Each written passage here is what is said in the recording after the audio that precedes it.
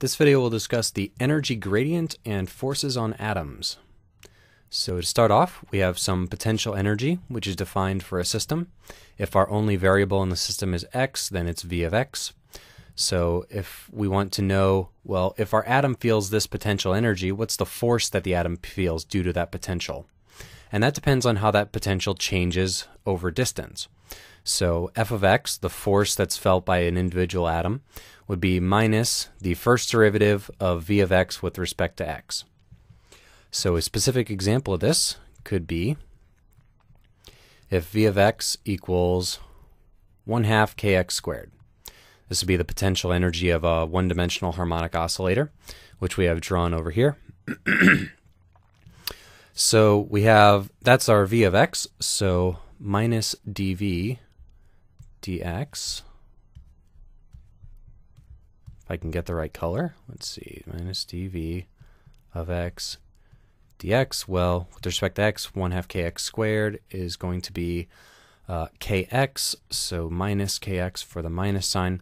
So the force that it feels is proportional to the displacement away from equilibrium, and it's in the opposite direction. So that's diagrammed here as well. So you see, as the slope of the potential gets steeper with respect to distance, the force gets stronger and stronger in its magnitude, as represented by these yellow arrows of the force, and in the opposite direction that the particle was going. Okay, so that's one-dimensional. We're familiar with those types of one-dimensional systems. What if we go to 3 dimensions? So in 3D, our v of x will be v of x, y, z. So when we do our minus dv dx,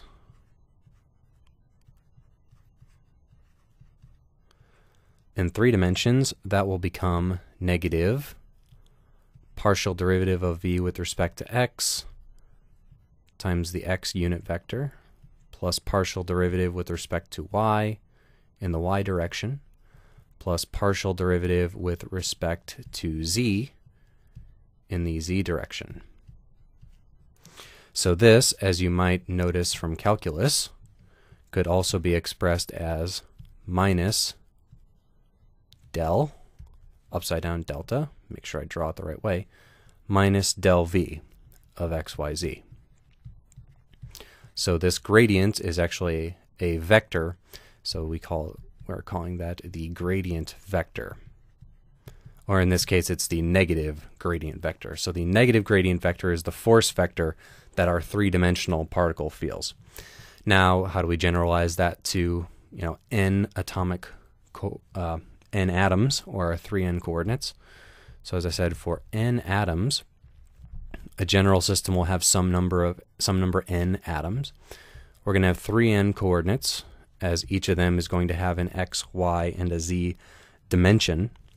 So what does that mean for v? So that means v is going to be v of x1, y1, z1, x2, y2, z2, etc., all the way up to xn, yn, zn, for however many n atoms that we have.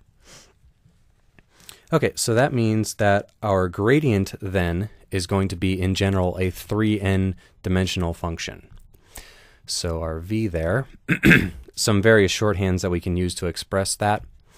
We could say v of x1, y1, z1 could form a vector called r1, x2, y2, z2, a vector called r2, all the way up to xn, yn, zn, a vector rn.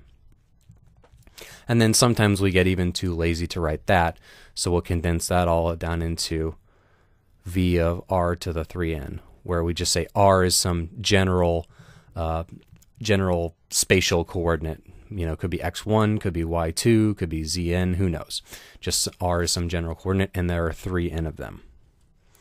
Okay, so then that is our energy for a general molecular system, where our model has just individual atoms in it. And then for our gradient, we have minus del v of r3n, which gives us the gradient. And then the negative of that gives us our forces.